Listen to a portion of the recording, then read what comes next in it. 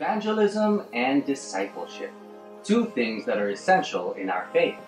When we're living out our faith in Jesus and living the life that He commands us in the Bible, eventually we will be called to evangelize and to disciple.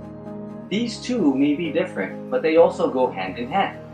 Pero, ano nga ba sila at ano ang differences nila? Pag-usapan natin.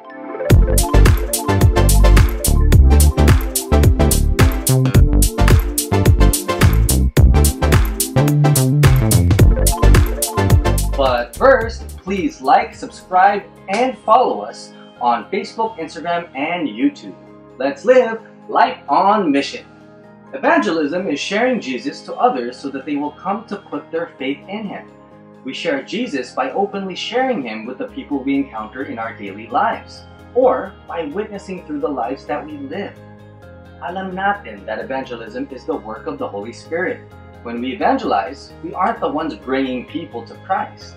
We are simply the messengers that God speaks through when calling His people. But there are situations when evangelism and discipleship come hand in hand.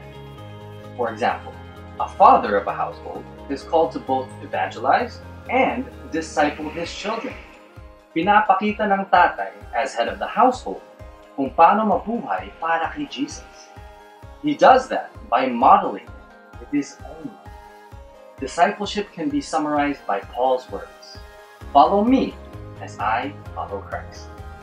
In both evangelism and discipleship, we need to practice the love that Jesus demonstrated for us.